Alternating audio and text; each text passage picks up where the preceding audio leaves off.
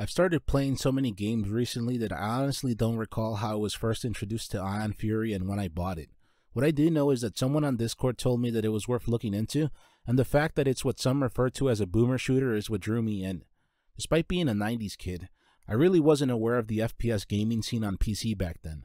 It's not only because I was too young to play some of these games when they were initially released, but also because my family got its first PC around 1999. Despite that, there are still crystal clear memories and images in my mind's eye of me either attempting to play games like Blood or seeing Doom played. I guess it's something about how your brain absorbs information when you're that young that the games just appeal to me that much, or it's a bit of both and then some. What I do know is that something about boomer shooters just really clicks with me. I don't want to say that they're mindless games that I can zone out to while I play, mainly because that'd make it sound as if they lack substance, and that's not true. If I had to whittle it down to the simplest reason as to why I'm drawn into these games, it's because the concept is simple. Run and gun down X kind of enemies either from sci-fi, fantasy, or some other genre out there. It's a simple concept, but there's a lot that can be done with it. So that's one reason why there are as many of these games as there are, and why they're as appreciated as they are. I'm sure that in the wide genre of these games there are some real stinkers, but the truth is that the classics are as revered as they are for a reason. If I knew more about the devs involved in making this game, I might be able to explain why it having been made was such a big deal, but the truth is that I can't. What I do know is that after having played Ion Fury, I can confidently say that this is a game worth playing if you're heavily into FPS shooters such as Doom 1, 2, or Blood. You don't even have to go that far back in order to enjoy these games because over the last 5 years or so, there's been a resurgence of them, so you really don't have to go out of your way to give them a try. Being that this is an FPS game, it makes sense that the combat would be a huge part of it. Unfortunately, when I first started playing Ion Fury, I was close to moving on from it. It's because the gunplay felt very stiff. It felt like I had to struggle to get the guns to move around in the way that I wanted them to. The movement wasn't as fluid as I would have liked, or how it feels in other games. I could have moved on from Ion Fury, but the fact it had so much working for it and that someone spoke highly of it made me want to keep giving it a chance. Even if FPS games tend to have at least one or a handful of things that are similar between them, one thing that stands out to me is how many weapons can be used and what kind of weapons they are. In the beginning, the shotgun was my favorite weapon. It's not only because a lot of attention goes into making shotguns in FPS games stand out, something I like to believe started thanks to Doom 1 and 2, but I'm sure that's arguable. What surprised me about the shotgun was how effective it was at long range. I'm sure that some would be bothered by that, seeing as how shotguns are meant to be effective at short or mid-range, at least depending on the model it is, but in Ion Fury it was too easy to rely on it for just about every kind of combat situation. Alongside the combat, I thought that the crossbow was very effective. The fact that this is a cyberpunk-styled game would make it seem that a crossbow seems out of place or that it'd be ineffective, but that wasn't the case here. I guess it also helps that the arrows weren't typical. It's not as if you could use the crossbow as if it were an automatic weapon, but on the bright side, being precise with it paid off. What I liked about Ion Fury is that each weapon offered its pros and cons, so it's easy to say that they were well balanced. It wasn't like in other FPS games where you can more or less go through the entire game relying on just one weapon alone. As I was first starting to get accustomed to using the grenade launcher, I wasn't sure how to use it to its fullest extent. As a result of that, I was initially left thinking that it would have been great if the grenade rounds exploded on impact. It was eventually nice to learn that the grenade rounds do in fact explode on impact, at least when they're shot directly at an enemy. At the same time, I didn't like that the grenade would bounce around if you wouldn't directly shoot at an enemy or hittable object. I'm sure that this option was available because it could be used in a specific manner, but I didn't like this because the bouncing grenades could sometimes damage you. In the end, I guess more options are better than fewer, even if in this case one of the options can harm you. I paid a lot of attention to the grenade launcher because of how responsive it was and how it could be used in more ways than one. I'm not entirely sure if this is true or not, mainly because this only happened once, but I did notice, even if only momentarily, that you could shoot grenades back at enemies. This happened when I least expected it, and I wasn't able to do it again at a later time, so I'm not as confident about this as I should/could be. I will however say that if this can be done on a regular basis, that's awesome. Simply put, I love the grenade launcher. If you were to write a list of what makes a great FPS game, sound design would be listed there. I'm sure that I've mentioned this before in past reviews, but great sound design can be the difference between a weapon feeling good or bad. It's an oversimplification to say that the guns in Ion Fury sound great. Some specific examples that led me to this conclusion are the following. I loved how crunchy the headshots sounded. It's probably a minor detail to some, but getting this right isn't as simple as some would think. It's kind of how people will never notice when a person is doing their job well and can only tell when they're either doing a bad job or an essential part is missing. Besides the great sounding headshots, I thought it was amazing when one explosive would take out multiple enemies. Whether it was a grenade or an explosive barrel, the result was awesome. It also helped that there was a visual aspect to this. On top of the graphic mess that was left, the squishy noise helped add to that. I wish I could say that each weapon was as enjoyable to use as the shotgun or the grenade launcher, but then I'd be lying. It's possible that I just wasn't as familiar with the dual machine guns as I should have been, but I had no idea why they'd end up transporting you to different places. One minute I could be using them to gun down an enemy, and the next I'd be transported a few feet ahead of me. I don't know if it was a bug, or if it was meant to be that way. Either way, I thought it was cumbersome to deal with. That's one of the reasons why I was happy when I eventually realized that you didn't have to dual wield the machine gun. I was around 15 hours into the game, but the saying, better late than never, comes to mind. After this point, I started to rely on the machine gun more than I previously did, and I eventually realized that I made the right choice. It's because I enjoyed the flame effect of the machine gun. As a result of that, you could save ammo by how much damage the bullets and the fire effect would dish out. One thing I've noticed about myself is that I'm not always completely aware of how much a game has to offer, at least when it comes to its mechanics and other available controls/options. In the eyes of some, that's probably not a good thing, but I like to think that being able to beat a game without utilizing all it has to offer says more about my skills by making do with a little.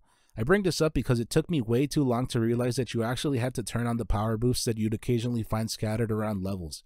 Initially, I assumed that picking them up was enough, but I was wrong.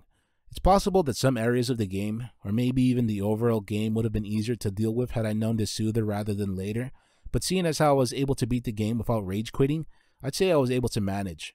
The overall art direction of Ion Fury is cyberpunk. It also helps that this spills over into its OST. At times its music reminded me of the Hacker's OST.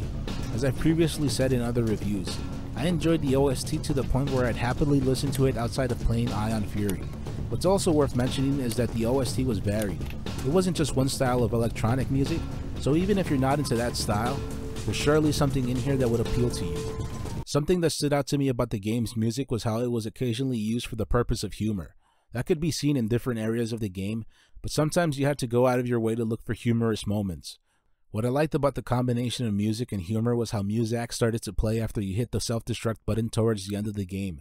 I found that funny because you usually expect something like a repetitive and blaring announcement, much like in the classic Resident Evil games, but that wasn't the case in Ion Fury. This is really more about how I experience the music, but seeing as how I tend to game during late hours of the night, I can't fully enjoy a game's sound as much as I would like. That straight up sucks because I have studio monitors that could probably lead to having the cops call on me if I were to blast them at their max volume. Seeing as how I didn't want that to happen, but I still wanted to clearly hear what the music had to offer, I still decided to crank up the sound during reasonable hours. Doing this more often probably would have led to me noticing more of the game's sound design and music, but for the brief amount of time that I did this, I was happy with what I got to experience. At this point, I feel as if I'm repeating myself by writing about what FPS veterans know what to expect from an FPS, but I also wouldn't be doing a good job if I wasn't mentioning what stood out to me and why. I probably shouldn't have been surprised by this, but it was still impressive to see just how huge the levels in Ion Fury were. Even when I was just starting to play, I expected some degree of backtracking, seeing as how colored keys were involved, but overall, it was taken to a level that I really didn't expect. At one point, it left me asking myself, how many zones does this game have? I thought that was weird because other games have gotten me used to the idea that there simply aren't levels, or there are levels that offer uniformity to their overall length. I guess that's a long-winded way of saying that the varied length of the levels in Ion Fury left me thinking that their pace was a bit off. In particular, there was one level, Tunnel Disturbance, which featured a lot of backtracking. I didn't think that was bad at all. What made this interesting to me was that there were multiple different layers to it.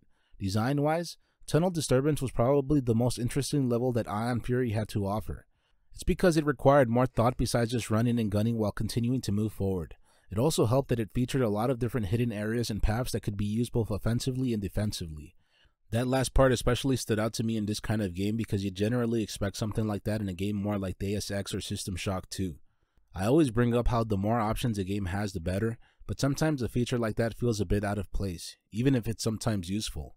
In continuing to discuss some of these massive levels, at times I felt that it was too easy to go off in any direction and forget about where you were coming from. I'm sure that the devs had this in mind, seeing as how you could bring up a map to help orient yourself, but sometimes it really didn't help as much as you would have liked. In my case, it was more about being aware of specific looking areas and landmarks to help distinguish where I've been versus what was new to me. Sometimes it wasn't that easy and I'd be left with no idea where to go. That's one of the reasons why it took me as long as it did to get through Ion Fury. The fact that I had fun with this game says it all, but sometimes I don't want to spend more time than is necessary with a game. That's especially true when occasional play sessions weren't as long as I would have liked, so I'd end up dedicating a great chunk of time going backwards and forwards hoping to find the right way. Though that was annoying to deal with, I thought it was funny how sometimes I'd stumble into the right thing to do. In contrast to that, there were moments where I could easily go through Ion Fury without having to struggle. To some that might sound weird, wanting to avoid too much of a challenge in a game, but what I'm referring to is that once you're on a roll, it's easy to keep going. As I was sometimes able to breeze through levels, it was occasionally hard to take everything in while blasting everything in sight. I bring that up because it reminded me of how easy it is to get through manga chapters. Who knows how long it takes a mangaka to finish a chapter only for you to read through it in 5 to 10 minutes. It's possible that may bother some devs, but seeing as how speedrunning has been a thing for quite some time, I'm sure that the bottom line is that they're happy that their game is being played. As I mentioned earlier in this review, the initial difficulty I had with gunplay nearly turned me off from Ion Fury. This actually continued later on in the game, but it wasn't as startling. What I noticed is that hit detection was a bit off whenever I'd aim at enemies that were on a lower plane than I was. It wasn't a big deal, but I think that had to do with the nature of the 90s styled FPS games. If I knew more about the engine used, I could go in depth in regards to the pros, cons, and limits of it, but since I don't, I can only bring up my first-hand experience. This started to become more apparent during levels that had more verticality to them. It made things harder than they needed to be, and it was as if the game, or most likely the engine, wanted you to keep your aiming at a certain level. It was frustrating because there were moments where I had to fight against that to aim at enemies below me. I could have just gone up close and personal to them, but seeing as how I didn't want to just rush in and end up dying, I did what I felt was necessary. I like to think of myself as an FPS veteran, so you'd think that'd mean that any FPS game for me would be a cakewalk, but that wasn't the case with Ion Fury. At times I was seriously running out of ammo and I felt incentivized to seek out the hidden areas that usually had ammo drops. At times this sense of difficulty also spilled over to some boss fights. In particular, it took me way too long to realize how to damage the final boss. Even when I did figure it out, there was a lot to deal with in that fight, so it took much longer than I would have liked to get through it. On the bright side, that battle arena reminded me of when the lab in Half-Life 1 is blowing up and you have to jump into the portal to Zen. Though I definitely enjoyed Ion Fury, I eventually got to the point where I wanted to beat it and move on. That's happened more than once, and I'd say that there are multiple different reasons as to why that happens. With Ion Fury, it's because I felt that it was longer than it needed to be, and at times it kept dragging on. The average time to beat it is around 10 hours, but it took me around 22 hours to finish. I'm sure that mainly had to do with occasional moments of getting lost and difficulty, but my point still stands that the game felt as if it were longer than it needed to be. I enjoyed Ion Fury, but the truth is that I was playing another game, Garlic, at the same time, and there were moments where I preferred dedicating more time to it. It's possible that I'll eventually review Garlic and discuss in depth why I greatly enjoyed it, but if I had to mention one reason why that was, it's because it offered something different through its gameplay and humor. I'm sure that some may be wondering why I bring this up, but it's because despite agreeing that I enjoyed this game and recommend it, I wasn't left thinking that it was amazing and must be experienced by all. One thought I was left with towards the end of my time with Ion Fury is that rather than seeking out classic and modern boomer shooters, I'd probably be better off getting into Doom WODs. It's not only because they'd offer an experience that I'm more familiar with and know that I'd enjoy from the get-go, but also because I've heard of some that are spoken highly of. If you enjoyed this content, please feel free to like, comment, subscribe, and share. Thank you very much for watching.